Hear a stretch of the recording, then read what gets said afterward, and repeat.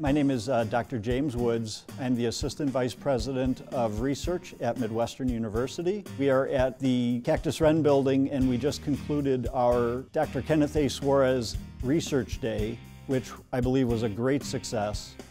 We had 151 poster presentations by students. We had a number of students give oral presentations which went very well, and we had a keynote speaker that was really excellent. Our goal always is to provide meaningful research experiences for students and to allow students to learn how to ask a question, understand something that's never been understood before, develop a hypothesis, and then come up with the experimental methods as to how to question that and how to solve that.